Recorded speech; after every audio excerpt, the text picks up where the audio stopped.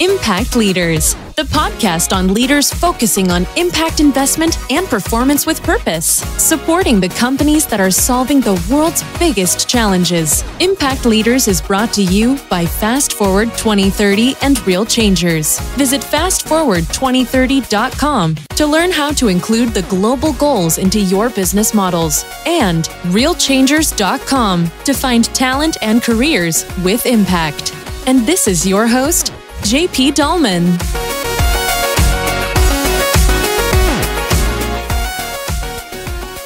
So in today's episode of Impact Leaders, we have Damien Lardoux as a guest. Hi, Damien. Welcome. Hi, JP. How are you? Very well, very well. Thank you so much for being with us today. Damien is the head of impact investing at EQ Investors. EQ is an award-winning chartered financial planning firm with over 60 staff in London and 2,000 clients all around the UK. Their emphasis on doing things the right way has struck a chord with people who are tired of being treated as numbers by organizations only interested in growing their profits. They are one of the fastest growing wealth managers in the UK, but they won't be selling out. They are committed to being a staff-owned business. At EQ, they have a strong sense of being a member of a wider community. They are proud to be one of the first UK companies to be awarded a B Corporation status, an international recognized standard for companies that believe in businesses as a force for good. And their positive impact portfolios are a unique proposition for clients who care about how and where their money is invested. So let's start with the question that we're trying to help listeners understand more about, Damien. So what is impact investing? So the simple idea of impact investing, exactly as you said, is to align people's money with their values. The idea is that you can utilize your money, your finances, to help make a positive impact on society and the environment. That's a very simple definition. Perfect. And in terms of kind of definitions and clarifications, if I look at your website, on your current landing page, in your main initial message, it says that EQ investors are financial planners. However, you actually are, as we know them, wealth managers, and you act, yourself as a portfolio manager. I know that many of the listeners understand the roles, synergies, and differences, but could you explain a bit more about how you work and how the different parts of the company come together? Sure. So you're absolutely right. Historically we were a wealth management firm, looking directly with private clients and charities. So we've got 15 advisors in house, and then also that's 15. Yes, yeah. And alongside those financial advisors, there's a number of teams. The technology team, which is building the impact calculator, for example, that we'll talk about, and a great client portal as well. We have a marketing team helping us with putting together the impact report that we will be talking about as well. And then also what's really important to us is to have a very good, well-established investment team, providing to clients, the best proposition so that they can achieve their financial goals. So we've got 11 people within our investment team, and those people will be managing money and also doing research in terms of asset allocation research and in terms of fund selection research to put together the best portfolios for clients to achieve their goals. Perfect. And kind of what are you offering at EQ that other similar companies are not? Is there a key differentiator? Sure. So I would say one of our key differentiating factors is our experience in impact investing, which we've had for the last 10 years. Going back, 10 years ago, as a firm, we helped set up a microfinance institution in Sierra Leone in Africa. And we also launched a private equity fund in 2011. So we've had a lot of experience in impact investing. I'm probably as a wealth management firm working with private clients, a key turning point for the company was in 2012 when I joined the firm, when we launched the EQ Positive Impact Portfolios, with the idea that we could bring impact investing to the masses. We wanted Mr. and Mrs. Smith to be able to invest, from £100 to several millions, and into investments that can make a positive impact on society and environment. So that's really a key differentiating factor of our proposition. And also, for us, it's really important not to rest on our laurels. So, with our clients, we're on an impact journey, and we spend a lot of time engaging with fund managers, engaging with organizations, to try to push the boundaries when it comes to impact. Because what's really important is not only to select the right companies, where their intention to make the impact is really there, but it's also really important to report on the impact that's being achieved. And impact reporting is the fast-moving part of our process. So we work with a number of people around the industry to help push those boundaries. Perfect. And then I was going to add, perhaps I really like. I was watching that John Spears, who is the lead on the organization, has a bit of a short video on your website, and he talks about EQ. And then for those that don't know, EQ is the emotional quotient, and that's where the name comes from, and hence the alignment to values and what people believe in, right? And we definitely talk about your model, the port and the report in some of the other questions. So thank you for mentioning that. So in terms of understanding a bit more about the funds, so where you mainly get your funds from, and you mentioned a little bit about that, and where you invest. So from previous conversations we had, I understand you currently manage over 800 million pounds in funds. So where do the majority of the funds come from? So, so we've got two types of if you want, of businesses. We have private clients who are coming directly to us and would like their money to make that positive impact, and also need the financial planning element.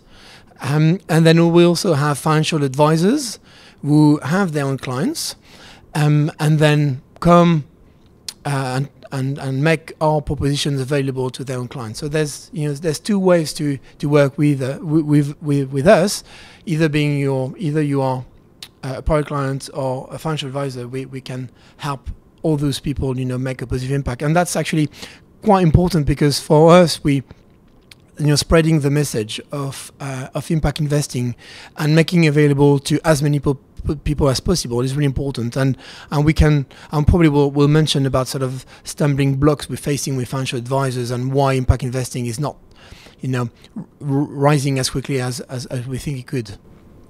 So in terms of institutional investors, those are a very small percentage right now, or close to zero, right, in terms of where you source your funds from? We also work with charities and institutional investors, charities, pension funds. Actually, we do have quite a few large clients. Mm-hmm. You're absolutely right. Our historically our core business has been working with private clients. When John Spears took over the business in 2014, he invested a lot in our proposition. He invested a lot in our investment team. So by increasing the depth of the research and the quality of the service being provided, not only could we cater to the needs of private clients, but also our process was robust enough and appealing enough for institutional investors to also work directly with us. Perfect. So if I understand, as I understand it, you operate mainly as a funds of funds, which is again for some of the listeners that do not know, means that you invest in other funds that they invest in other assets and companies, right? Such as, I think we talked about Hermes, which is one of the funds where you have allocated some of your money. So how much is allocated out of the 800 million to impact investing? Yes, so we have 120 million allocated to impact investing, and this is very fast growing. More than doubled over the last year. Okay, and what kind of characteristics or variables do you look at normally when you are making your decision to allocate funds to these other funds? Sure. So it's what's really important is that we're not reinventing the wheel. So when we build a portfolio, if we to help clients achieve their financial goals, what's really important is building a portfolio with the right asset allocation, and then also having a very strong view on long-term themes, being healthcare, for example, or environmental equities. So we take that sort of, if you want, big picture view, and once informed with that big picture view, then we can look for those fund managers who will help us to express those views by investing directly in companies. So that's step one. Then the step two, when we look for the funds, so really what we're looking for first is the intentionality of impact.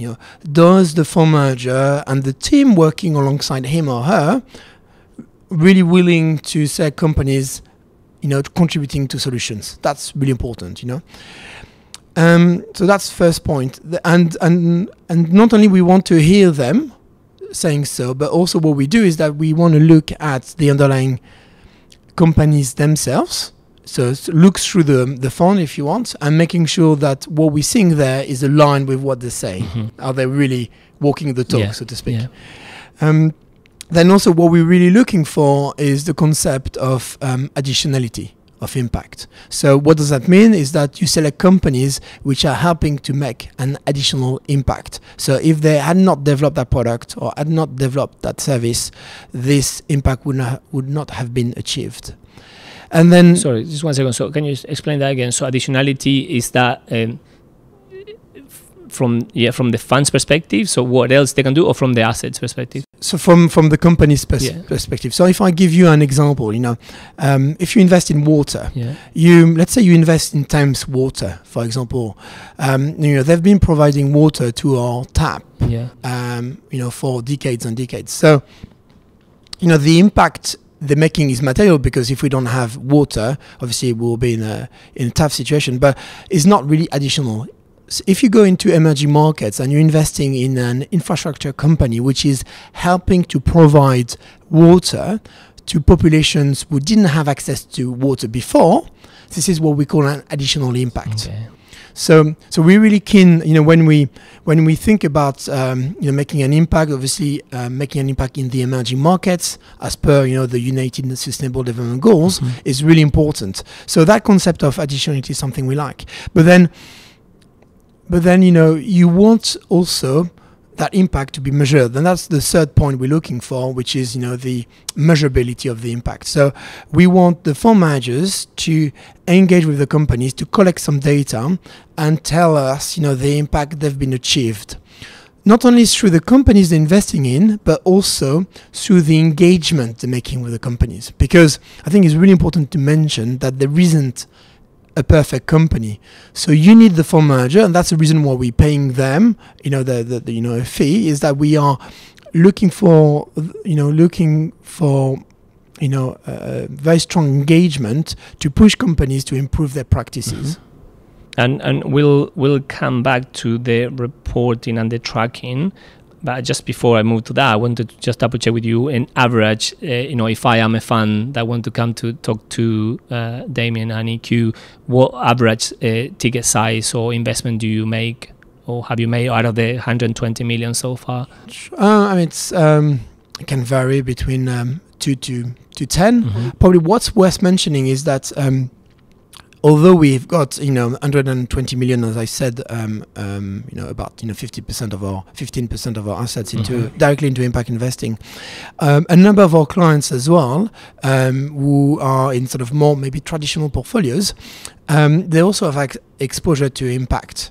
And if we take what we call our best ideas portfolios here, they will have exposure to funds which are impact funds, and we, if you want, the portfolio managers of our best ideas portfolios, more traditional portfolios, really like the long-term story, let's say, for example, of healthcare or environmental equities, and will add some exposure, of these themes into the best ideas portfolio. So if you want, we are with a number of with all our clients, they are actually experiencing impact. Some are going for pure impact, and some are going for maybe a light touch of impact. Yeah. Okay. And it's worth asking as well. So all of these kind of models and approaches are all in-house, or you're not benchmarking from any other companies or famous portfolio managers or wealth managers or. So all the research is done in-house. That's why we've got 11 people in our investment team. So we do use, for example, some macro research from external providers. We just want to make sure that we keep our eyes open on what's happening in the world. But when it comes to fund research, when it comes to our decision-making process, everything is done in-house. Perfect. And what returns are you aiming for? So that's a very tricky question because what we do with clients is that they invest for the long term. We're talking pension money, so they might be investing for the next 10, 15, 20, if not more years. So the returns which are going to be achieved are very much depends as well on how the markets themselves are going to perform. So it's not a mandate where we'll say we're going to give you a return of 5% every single year. No, it's not the way it works. So the way it works with private clients is that you build a portfolio based on a risk profile. How much risk they are willing to take and able to take, and also what are their financial goals. So if they need a lot of growth, in their pension, for example, to achieve their financial goals, it means that they probably would need to take more risk to achieve those goals in the future. So that's the way it works, is that we don't promise a return, but we build a portfolio to help clients achieve their goals in the future. Okay, so that's from the client's perspective, investing into EQ, and then from the other side, in terms of what you would expect from the funds, getting funds from you, do you actually set some targets to them? Yes, you're absolutely right. So when we invest in a fund, the idea is that we want to maximize both the financial return and the impact. So we'll talk about later about the impact, but on the financial return side, we compare the fund's performance to a mainstream benchmark. So if you take global equities, for example, and you talked about Hermes, their Impact Opportunities Fund, which we like and which we've invested in, we'll compare that fund's performance against MSCI World Index, so the very mainstream index, because we invested in those strategies because we believe that they will outperform over the long term, and we believe they are actually very strong, very good, investment vehicles. But obviously, to track performance over time, you need a benchmark. And actually, for our portfolios as well, we've got a benchmark. So it's an industry practice to make sure that you're delivering what you're supposed to. Okay. Perfect. And any other, what else do they need to show for you to be kind of comfortable or attracted to, invest in them? So probably the first thing I would say is transparency. That's really important. I think, the asset management industry maybe in the past have had some practices where they're not really transparent, and even today actually, if you're an investor, it's very hard for you to know where you're investing in. You may have on the fact sheet the top 10 holdings, but there are many other holdings that you can't see. So for us, we want transparency in terms of what they're investing in. We want clarity on the process, how they're going to generate the financial return we're expecting them to, how they are they going to achieve the impact that they're claiming they will, and how they're going to measure it. And then also actually we want them to be willing to be on the journey with us. So what do I mean by that? Is that impact investing is a fast-moving industry and a fast-moving way of rethinking, investing. And because it's fast-moving, that no one can rest on his or her laurels. You need to keep your eyes open, your ears open. You need to keep challenging yourself. Keep pushing the boundaries. So we want fund managers to do the same. Perfect. And then perhaps because I have had conversations with you, before, and I was lucky enough to be in one of the presentations on the report. What I picked up is that you do work on your relationships with them. So you kind of study them, you meet them, you take some time, maybe even I think somebody said a couple of years until you build a relationship and an understanding of what they're doing until you actually make a decision. Yes, that's absolutely right. There's when we invest, and that's very much the idea of impact investing. This is long-term investing. We're not talking. We don't want to be involved in short-termism. It's so when you allocate capital to a fund manager, you're going to do it for the next 3, 5, if not 10 years. Yeah. So you need to have confidence that they're going to help you achieve your financial and impact goals. So you're absolutely right. We will have a very deep and an ongoing discussion with those managers. I mean, you mentioned Hermes. So as an example, we were in discussion with them 18 months prior to the launch of their fund, and we've had that very healthy very healthy discussion with them in terms of how they wanted to build that fund they launched. So that's really important to us. Yes. And any other one of your investees that are worth mentioning that because we mentioned one already so many times that it sounds like we're advertising them, but there's no advertisement going. Yeah. We talked about equities. Obviously, it might be worth talking about bonds as well. Mm-hmm. I mean, there's a fund manager who we've been working for years with him and actually and his team as well, called Simon Bond, and he launched about 5 years ago what's called the Columbia Threadneedle UK Social Bond Fund, and it was seeded by Big Issue Invest. Mm-hmm.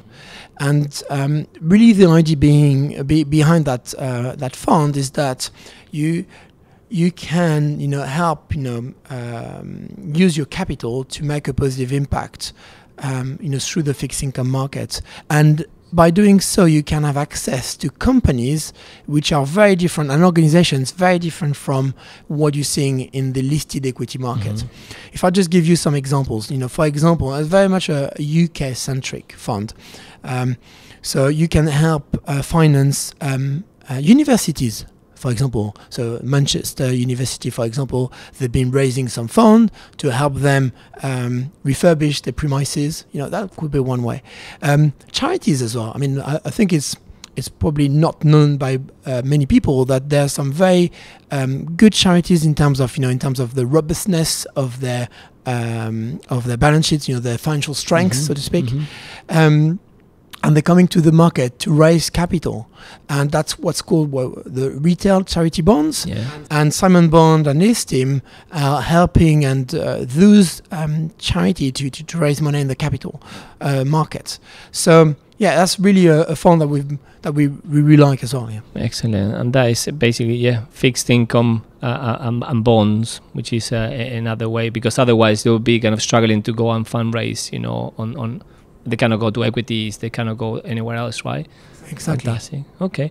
So just before we jump to measurement and tracking, I just want to you touch on a risk profile and building risk profile for clients, and I think you have a couple of different tools that clients can use, I think online or is it all through the FIs, or how does it work?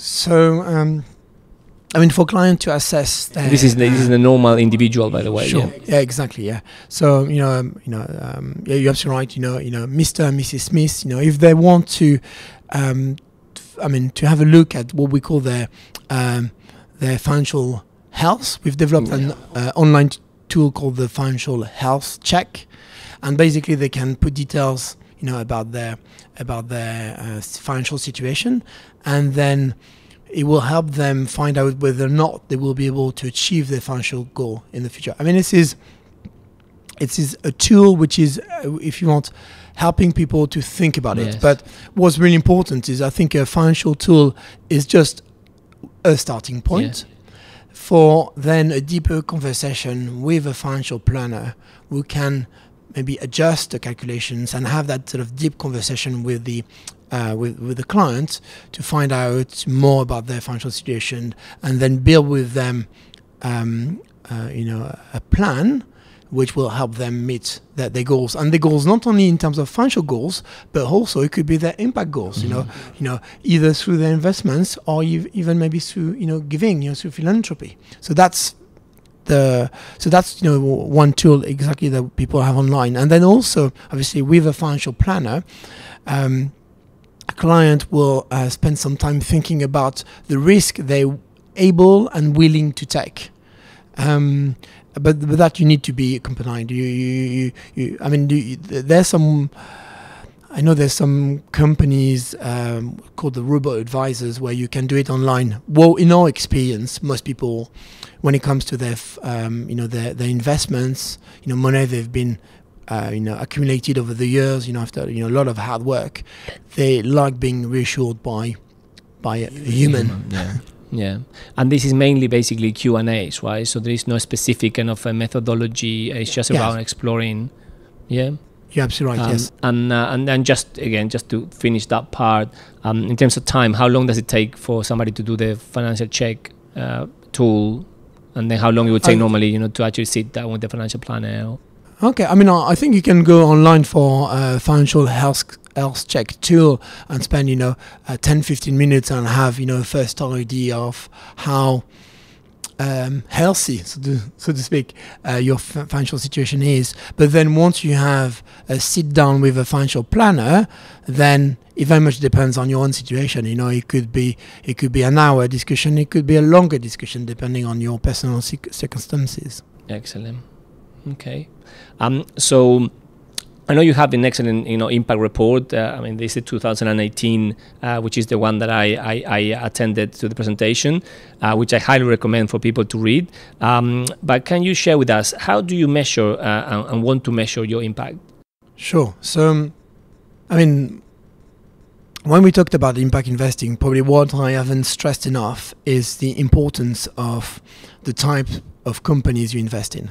So really our idea is to contribute to solutions, is to invest in those companies, usually innovative by nature, which are developing products and services, helping to tackle the many challenges that we're all familiar with, around education, around healthcare, around climate change.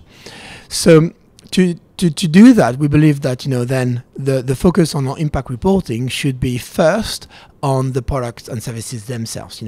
How those products and services are helping to, let's say, meet, for example, the UN United Nations Sustainable Development Goals, for example.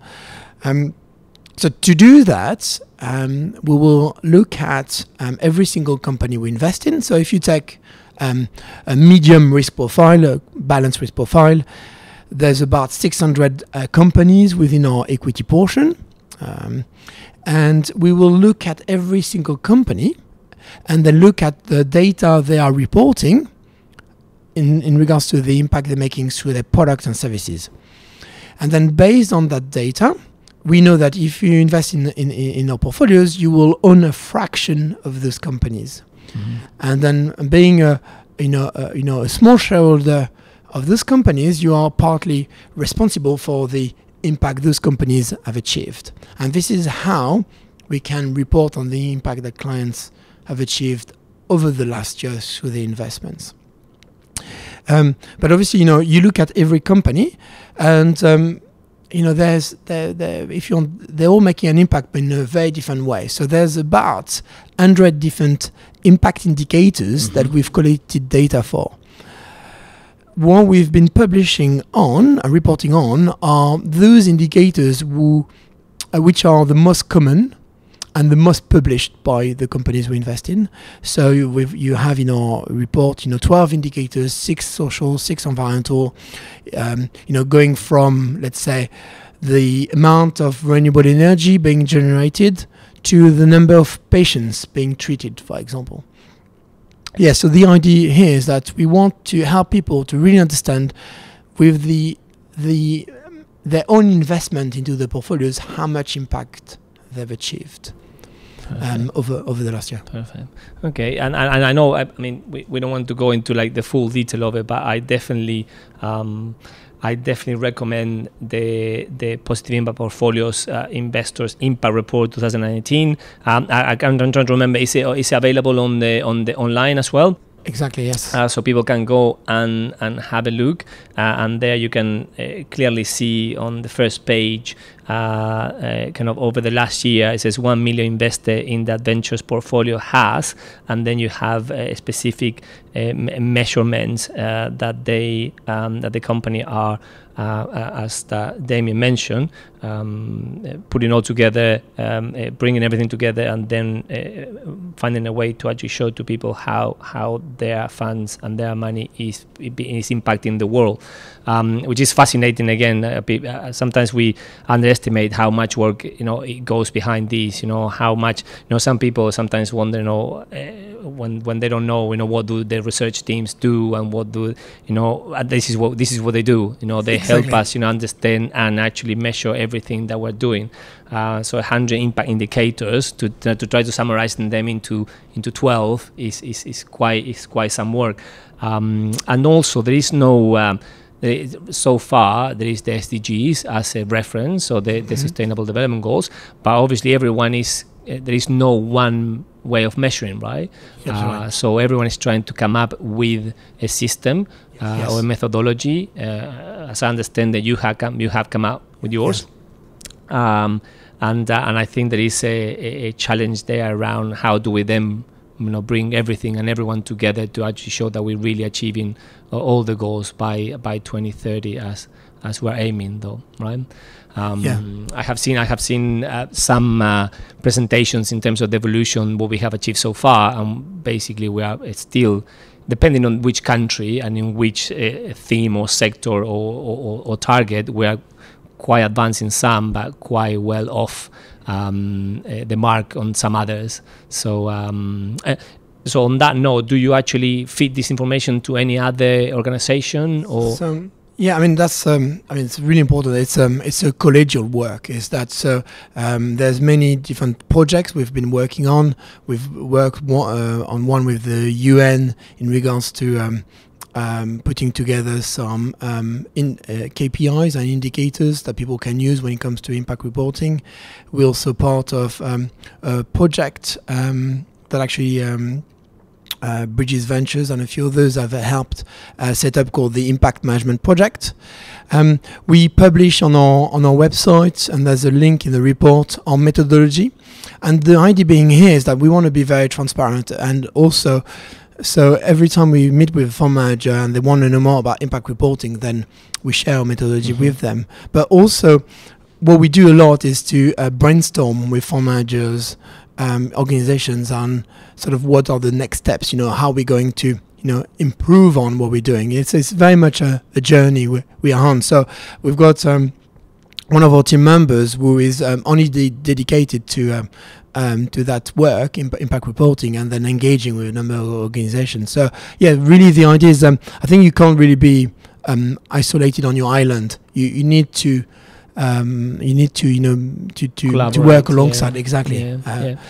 Perfect. And then we already talked about how you track the funds and where you invest in and how they're delivering on their strategies, and also you mentioned now that you work with them collaboratively, and then also you made a comment about how you actually check on the companies and they're investing in and how they're delivering on their promises.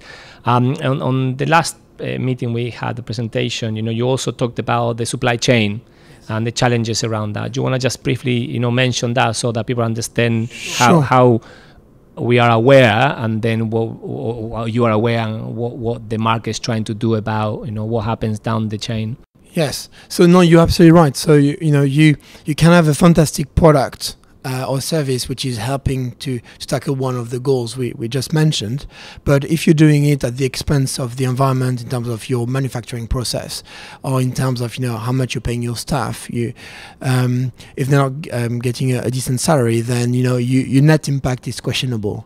So really the idea is that you're absolutely right. When you measure the impact, not only do you want at the company level to look at the impact achieved by the product and services, but you also want to look at the operational side of the business and see, how much, how they're sourcing their raw materials, for example, how much they're paying their staff.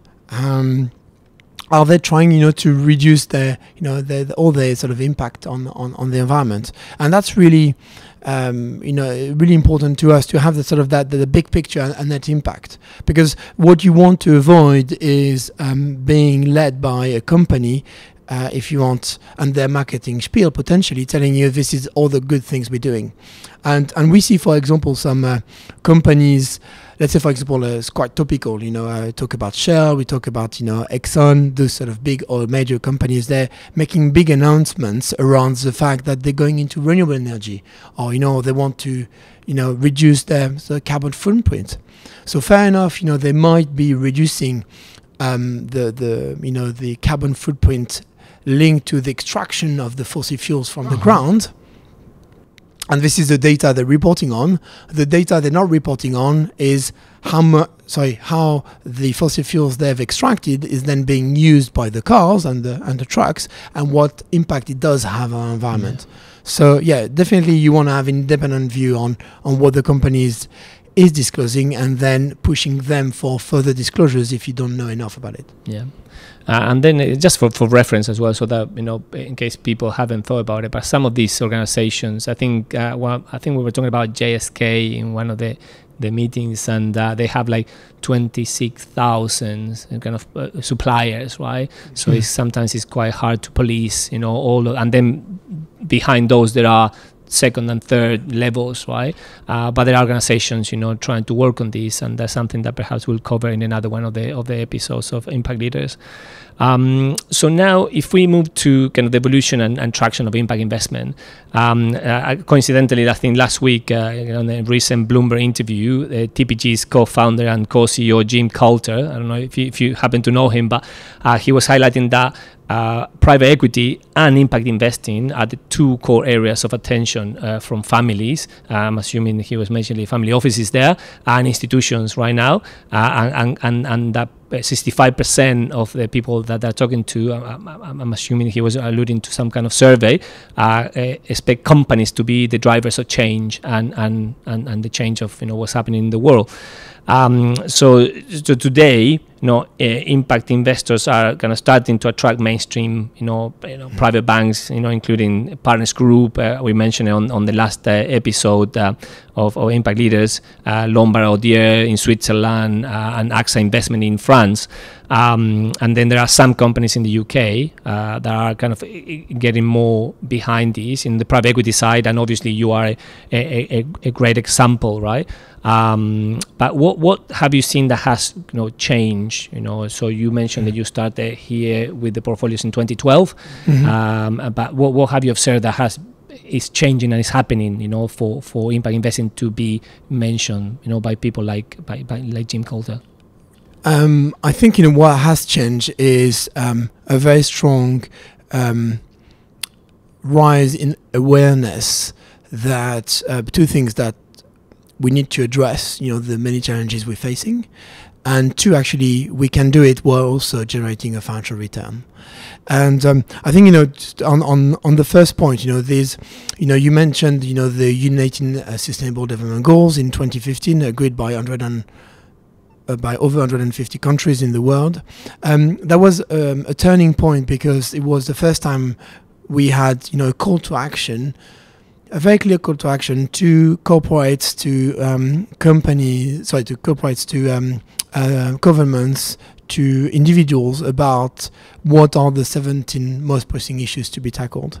And at the same time, we also had the Paris Summit on the climate summit in 2015, at the end of 2015.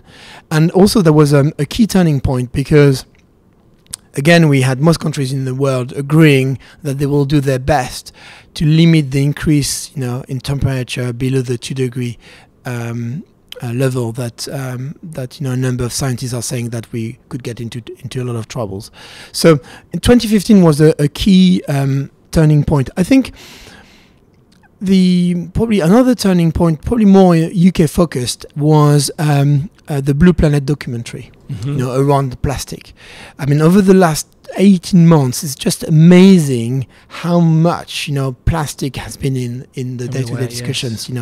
And how much actually companies have changed their their processes or their behaviors, trying to bring down the use of single-use plastic.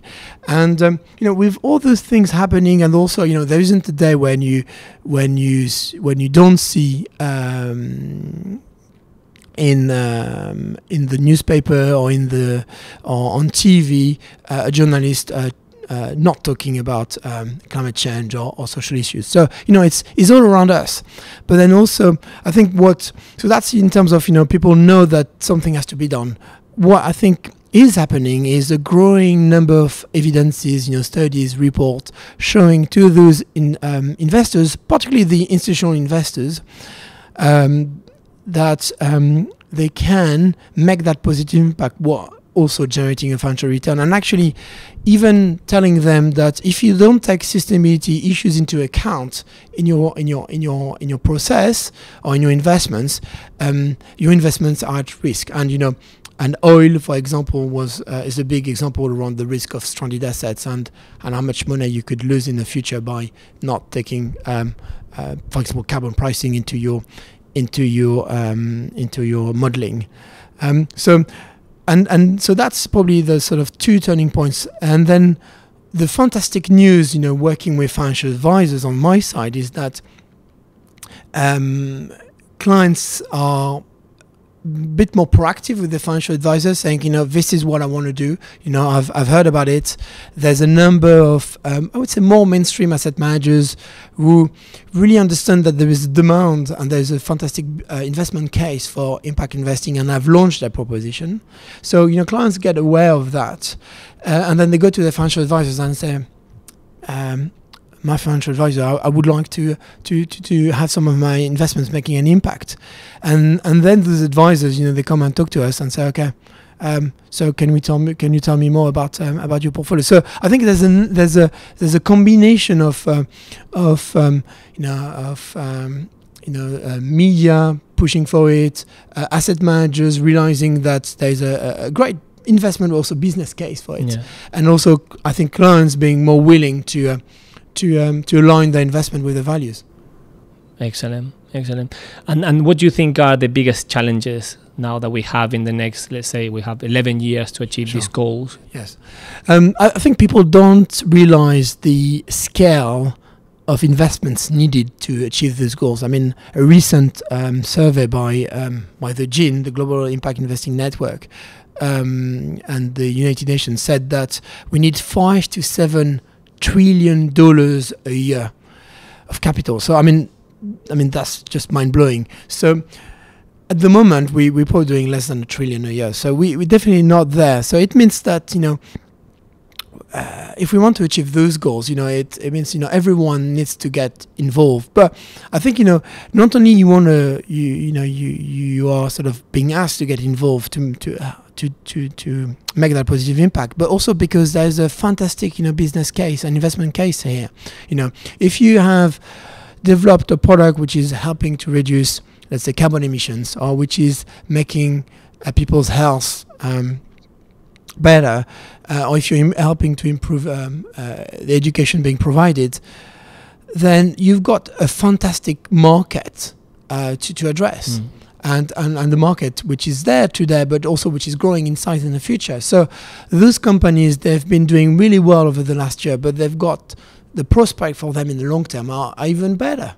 So I think to me is that the fantastic story is that you have your cake and you can eat it, and that's what we need to tell clients.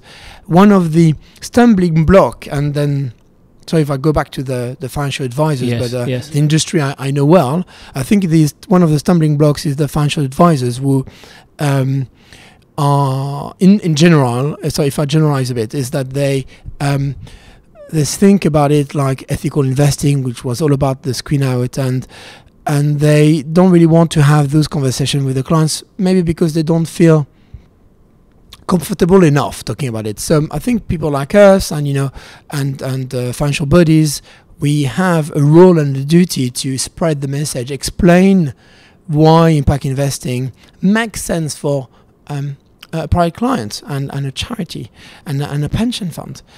So that's another challenge. And I think as well we need, maybe my last point, we need regulation. Mm-hmm. To help us spread the word. We need to. Not only we need governments to be examples of and leaders of change, but also we need a framework to help people make that positive impact in terms of suitability of products, in terms of availability of products. So we need I think definitely the regulators to step in and help spread the message and make it easier for private clients, pension funds, charities, institutional investors to get involved in impact investing. Excellent. So if I replay that, what I hear basically is around focus on improving potentially policies, right, from the government side, for them to actually, just create more awareness, right, and a framework. The regulators to try to support, the actions that companies want to take and we need to take, so that individuals have access and can invest, directly and understand what they're doing. And there is, if I understand correctly as well, a bit of almost like again awareness and training Yes. around, the financial advisors to try to get them to get their clients, individuals, to actually step up as well. And then from that perspective, I guess the responsibility on the banks. Well, we have independent financial advisors, but we also have large banks as well that they have huge teams, and they hold a lot of funds for many of the retail clients, right? So it's something that another one of the people that we interviewed in the podcast, was highlighting about. So because I was going to ask you, so is that great collaboration, right, between engaging, participating, educating, and obviously, we can throw in there philanthropy and other things, right? So spread the message, training, access, all of that together. That's what we're saying. Exactly. Yeah. Perfect. And if we jump quickly to what is available today, right, and current financial instruments, right? So, what is, and then maybe touching a little bit and reopening the question around, what is the role of financial institutions, in using current products to support and accelerate, impact.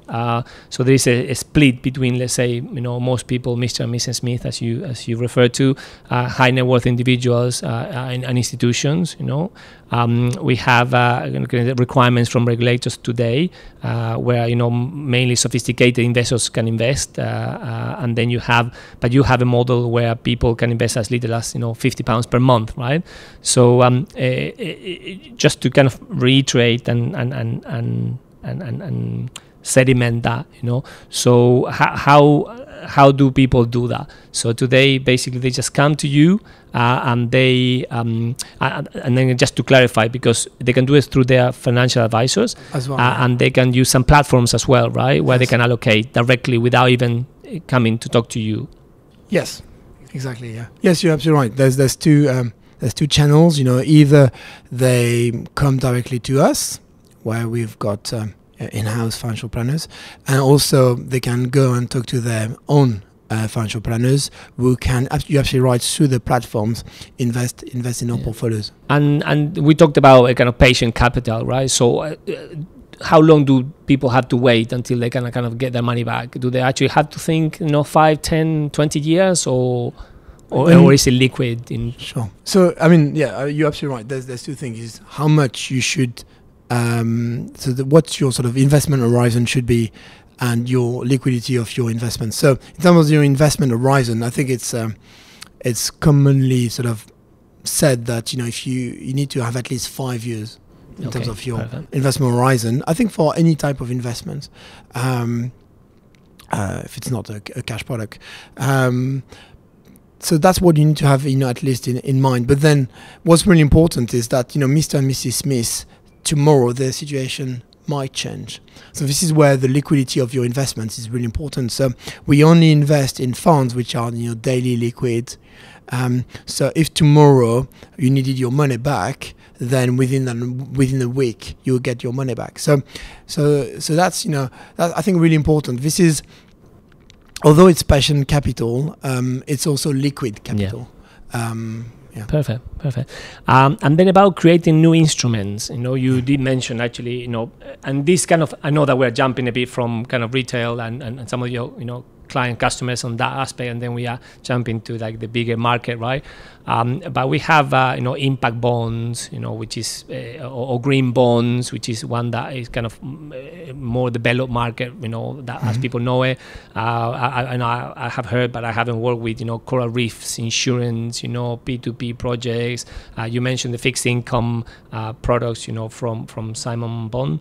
There are some debt equity convertibles. There's a social tech exchange, I think somebody was mentioning to me about. Is there something, do we need all of these, or is there something that we're missing? Or I think we I think what we need to see more of those funds and being launched across many asset classes, with different themes that they're supporting. So I think we are encouraging a lot of the asset managers we work with to explore and also go beyond a number of them. And what's sort of quite, I would say, topical at the moment is to talk about ESG, environmental and social and governance criteria, which is more and more embedded in every fund manager's process.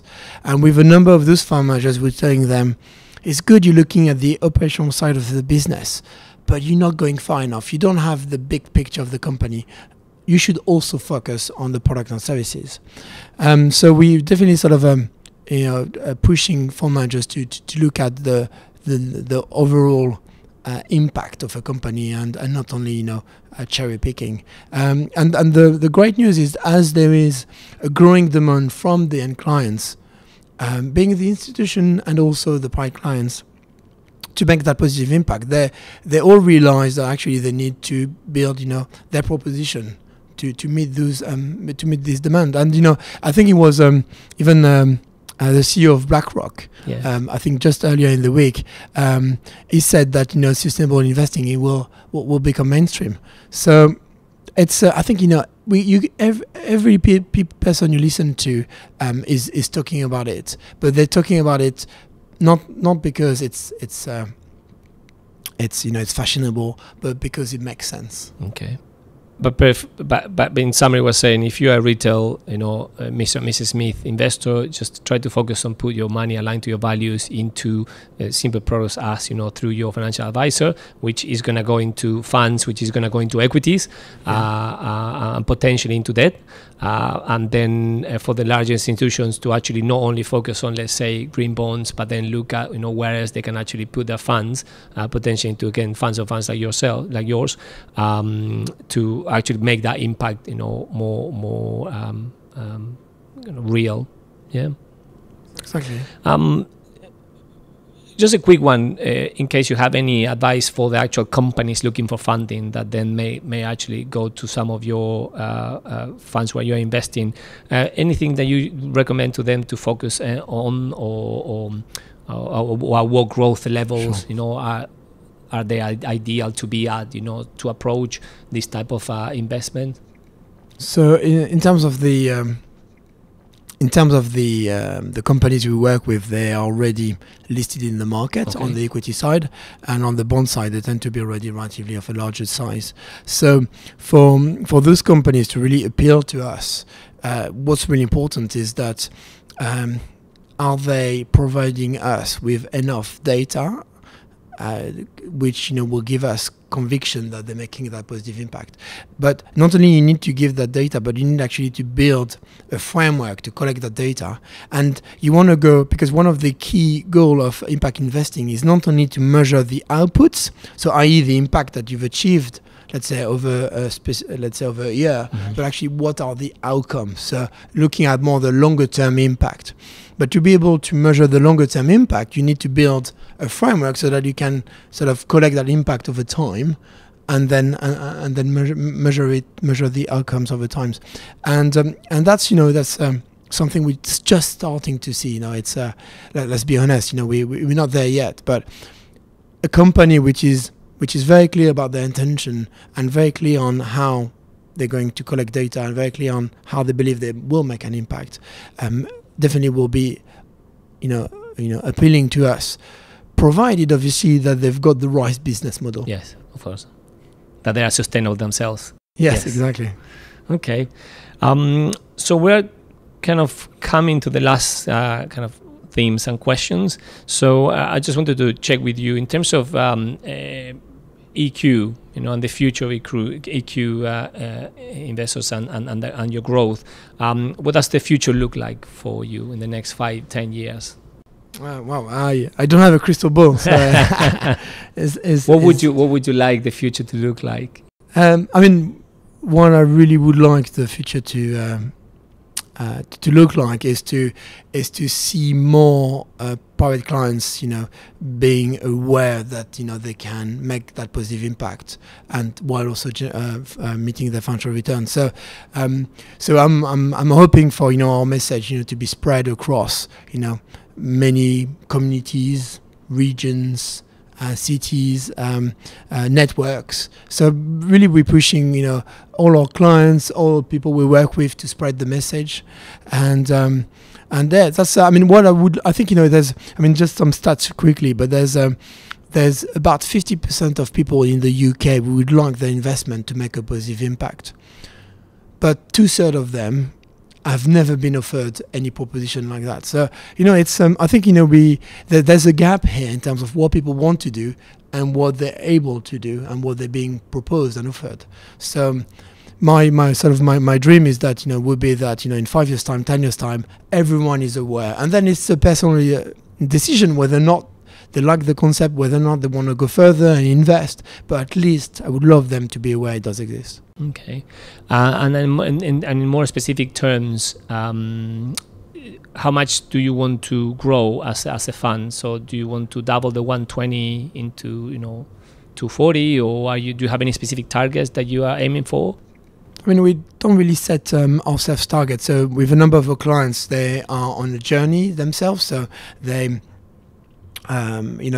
might have dip their toe in the water, get to know what impact investing is all about. We've got regular updates with them, quarterly updates, going through company examples, the impact report as well on an annual basis. So as they're getting more on board with the story, they can see the returns they're generating, then they can themselves increase their allocation to impact investing. For us, the idea is not to become the biggest, but to be the best in what we do. So I think it's the last thing we want to see happening is size. It's at the expense of the quality of the experience that the client receives. So I think you mentioned some of that on your website actually. Yes, exactly. So there's we are all, and top management as well, we are all very careful in terms of the feedback we're getting from clients. We actually measure that on our client portal. We're very pleased to see how positive the feedback is from a client. But again, we keep asking the questions with client surveys, and we very careful about the experience they're getting to make sure that we're really doing our job. The idea is really to be the best, not the biggest. Yeah. But that said, you did since I think you mentioned since John Spears joined the company, you've been setting up the structure and the processes and everything to be able to basically manage, much more than what you manage today. So if you have institutional investors interested in coming and talking to you, you would like that. Yeah, of course. Yeah, of course. We've got room for growth, definitely. Perfect. And how can people get involved with EQ and the next stages of the company? Any specific kind of recommendations or call to actions? I mean, definitely, I'll encourage them to look at our website. They can, contact us directly, but you will see also on our website, you mentioned the financial health check. We also have the online calculator, so people can have a look at, this is how much they would like to invest, and then they can have a look at how much impact they would have achieved over the last year. So there's many as well, blog articles around sustainability and around financial planning that client can have a look at. And then, of course, if they would like to discuss it further, they can fill in an inquiry form, and if it's a financial advisor, there's also an inquiry form that they can fill in, and we'll be in touch with them. Perfect. Since this the podcast is called Impact Leaders, we talked a lot about impact and impact investing, and now just as we come to a close, I wanted to ask you a little bit about you, so that people know who Damien Lardoux is. So how did you manage to be appointed head of impact investment here at EQ Investors, and how did it happen that you evolved into this part of your career? I think I've been lucky. Yeah. I was working for one of the least ethical bank you can think of, and it's Merrill Lynch. I was there in 2008, where we were that close to go bankrupt, it was a fantastic experience in terms of how much you learn from those big institutions, but I'm sorry to say that the client is not always at the center of their of their operations, of the business, exactly, as and I got in touch with EQ back in 2011, 2012, and I really loved the concept of impact investing. And then also I feel really empowered by that project that I had to work on when I joined on my first day in 2012 was how can we make impact investing into the mainstream. And I found it, that's fantastic. I want to work on that. And then alongside, a number of other people who are still around here, learned a lot about impact, because we are doing on the private equity side. So, we were the first one in the UK to have our impact being audited by Deloitte. So, you learn a lot from all the people around you. And then also, actually, it's very interesting because as an individual, you change yourself as well. It's interesting how you think about, you're more conscious of the impact you have on the planet and to the society. So that's interesting, because not only I've been managing those portfolios and helping to develop our proposition here, but I think as an individual as well, I think I'm on that journey where day after day I think about, okay, what can I do better? And from that perspective, what drives you today? So what drives me? Obviously when I wake up in the morning, it's with joy that I go to work and sort of talk about impact investing, spread the word, and also through the management of our portfolios, also show to clients that they can have the cake and eat it. So that's really one of the reasons obviously I love my job, but also it's I'm a father of two daughters, so it's very fair to say, I know it's a bit cliche, but when you have kids, you think about life a bit differently, I can relate. And you think about their future as well, and what kind of future do you want to leave to them. And actually, and we were talking about it earlier on offline, JP, but also we are going to live sort of maybe longer than maybe our grandparents have, or great grandparents have done. So for the many decades where we'll still have to live in, hopefully on this earth, then if we don't act on it today, we will be potentially in a difficult position in a few decades time. So all this is driving my thinking. Don't get me wrong, I'm far from being perfect, but I think if we at least conscious of the impact we have, and conscious of the fact that we can, all of us, actually make that positive impact and help that change to happen, then I think we'll be in a much better position in a few years' time. Excellent.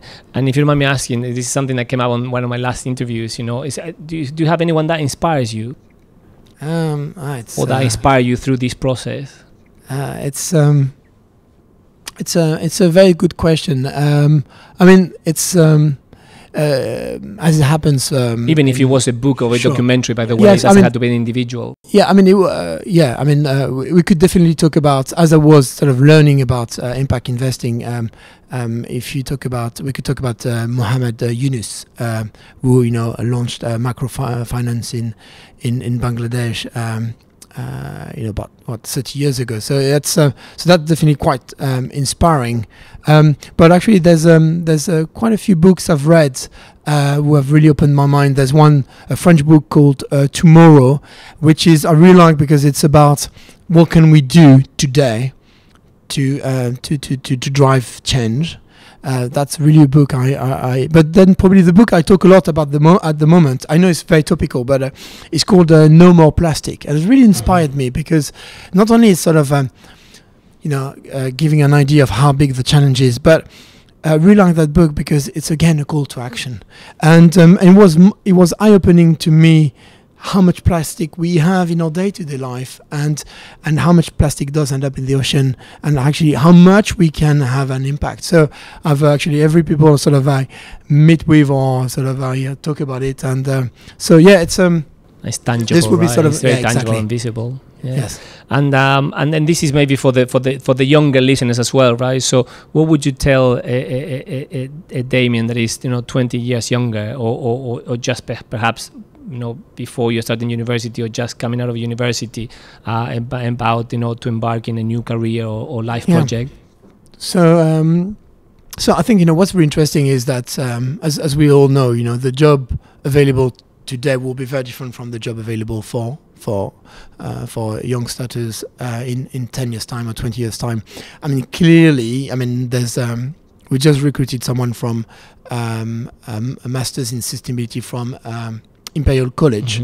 The increased interest for sustainability across the corporate companies is just mind-blowing. So definitely, if you want to do a career around sustainability, I think this is a job which is going to be there for the future. So definitely, explore that option. And there's so much you can do around sustainability.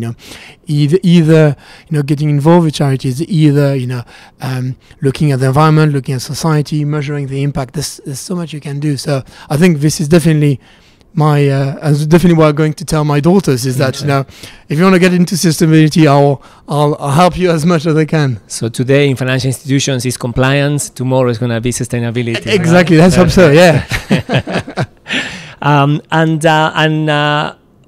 As a leader, right? So you manage a team here, but at the same time you do work with a lot of leaders across your investees, across the funds you invest in, and you actually talk to institutions and companies alike. So what in your view, your personal view, what does it take to be a leader and perhaps to do what you do?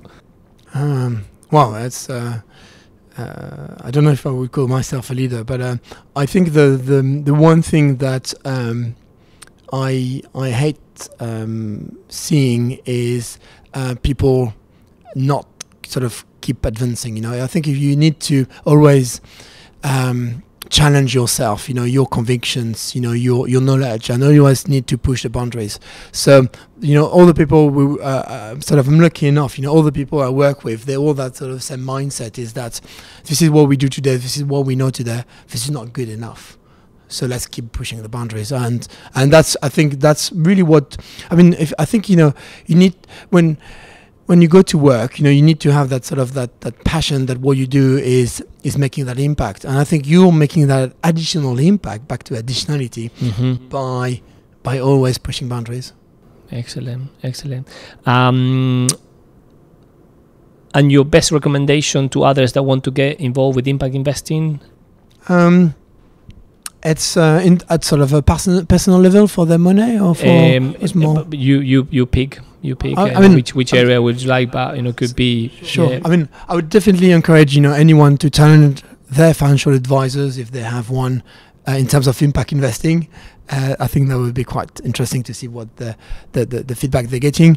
But then, yeah, I mean, it's I think impact investing, it's what we call common sense investing at EQ, and so I think it's really worth exploring for anyone who wants to align their investments with their values. Okay, I'm basically, just to finish on that, what is the last call to action that you would ask anyone and everyone, to do?